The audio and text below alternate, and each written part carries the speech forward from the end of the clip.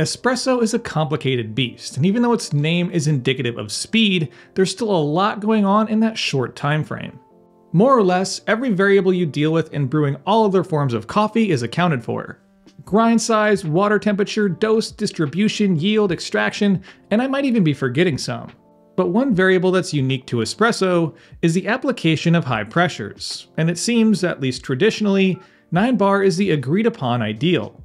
And now, with many modern machines adopting more control in that realm, I thought I'd dig more into this topic and see how a variety of pressures affects a coffee's flow, flavor, and extraction.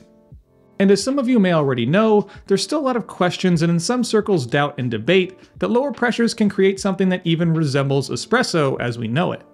So in this video, I'm going to put the fabled 9 bars up against 8, 7, 6, 5, 4, and 3 to see how they all perform side by side. But before we get into all that espresso and pressure goodness, a quick word from this video's sponsor, STANDART magazine. Are you still looking for that perfect gift for a coffee lover who already has all the toys? Well, a STANDART subscription may just be the answer you're looking for. Jam-packed with insightful and well-written articles, beautiful design and stunning photography, STANDART makes the perfect sidekick to a tasty cup of coffee. But there's even more to sweeten that deal. Every issue comes with a sample of coffee from some of the world's best roasters, and a money-back guarantee.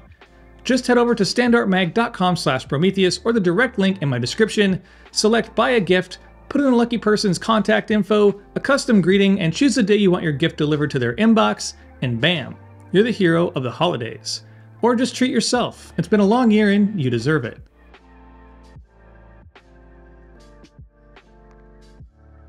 In order to keep all these tests on as even of a playing field as possible, I'll be doing all of them with the same coffee, the same grinder, and the same espresso machine. For the coffee, I chose a single origin. It's a naturally processed Ethiopian by Dark Horse. As I think when a lot of people are talking about making adjustments to lower pressures, they often refer to their effects on lighter single origin coffees. And even in my personal experience, I've been brewing on almost exclusively 6 bars for a couple years now, as I found the results in the cup, just generally speaking, less punchy or acidic, which opened up a whole lot more flavor clarity on those more nuanced, lighter roasted, and uniquely processed single origins. And of course, with that said, I also think these qualities translated into the more traditional, nutty and chocolatey flavored coffees as well. To brew the coffee, I'll be using the Lelite Bianca V3, and utilizing its reliable, consistent, and easily adjustable rotary pump, which allows me to rule out any inaccuracies or having to make on-the-fly adjustments using the paddle. All of the shots will be ground on the DF83 using SSP high uniformity burrs. The shots will use 18 grams of coffee in the standard Lelite IMS basket and aimed for a 36 gram yield in 25 seconds. And of course, when it comes to taste, those results are based on my personal perception of flavor. Since there's a lot of pressures and data to get to, let's just dive right in at 9 bars. And if you want to skip to the end and see what my final thoughts and takeaways of all these tests are, you can jump ahead to the final thoughts, which should be down here somewhere. When it comes to the flow, the pressure all at once did result in a high amount of channels, and they occurred throughout the entire shot. In the cup, it had a lot of body, a creamy mouthfeel, and a nice crema coverage. It was a little bright on the start, but with a decent balance. Overall, it did lack some complexity and a little harsh in the middle, but a nice finish. On 8 bar, the flow, although it ran a little fast and loose to begin with, it did hold together through most of the shot with only a little spraying channel in the final seconds. The espresso itself has a medium to high body and nice crema coverage. It has some upfront acidity, but not too intense. The mid-range has less sweetness than the 9 bar shot, but was more complex, with only a slightly bitter tinge to the finish. When it comes to the 7 bar flow, it had a surprising amount of channels in the early to mid-range of the shot. But despite its extraction defects, this was the best cup so far. A very pleasant texture and acidity, a lot of upfront sweetness, very minimal bitterness, lending to its flavor clarity, and a nice clean finish. The 6 bar shot was the cleanest flow yet, with no obvious channels until the last few seconds. It was also very close to the previous shot in terms of cup quality. A nice full texture, slightly more lively but still pleasant acidity, a good balance but a little less sweetness. It had some decent clarity and a clean finish with just a slight bit of dryness. The flow on both 5 and 4 bars were very similar, with little to no channels, and a cup score only 1 point apart.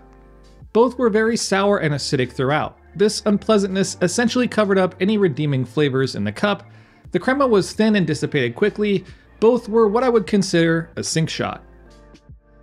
And finally, when it comes to the 3 bar, the flow began a little wobbly but held together and rounded out being rather clean.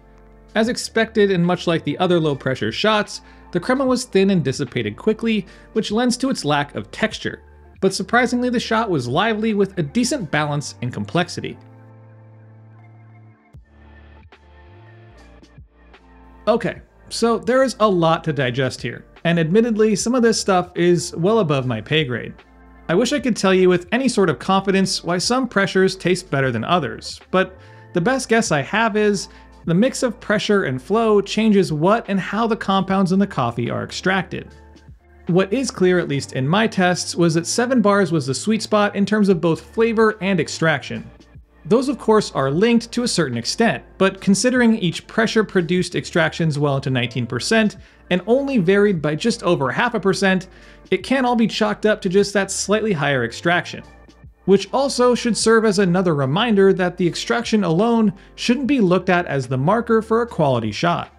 But considering how long I've been brewing on 6 bars, I wasn't incredibly surprised by this outcome, yet a couple of things did surprise me.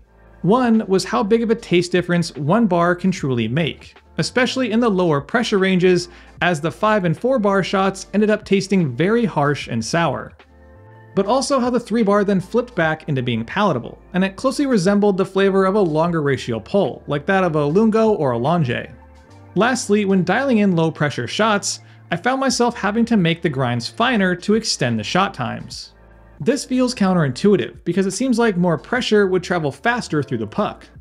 But after digging around a bit, I found that lower pressures create less agitation, which means less fines migration, which means less resistance. So this does allow you to grind finer, increasing the surface area with the grinds touching the water, which in turn has the potential to increase extraction. These experiments also drove home the role low pressures play in pre-infusion and pre-brewing, in terms of cleanliness, but also in terms of flavor and extraction, as it truly does allow you to get the most out of your coffee.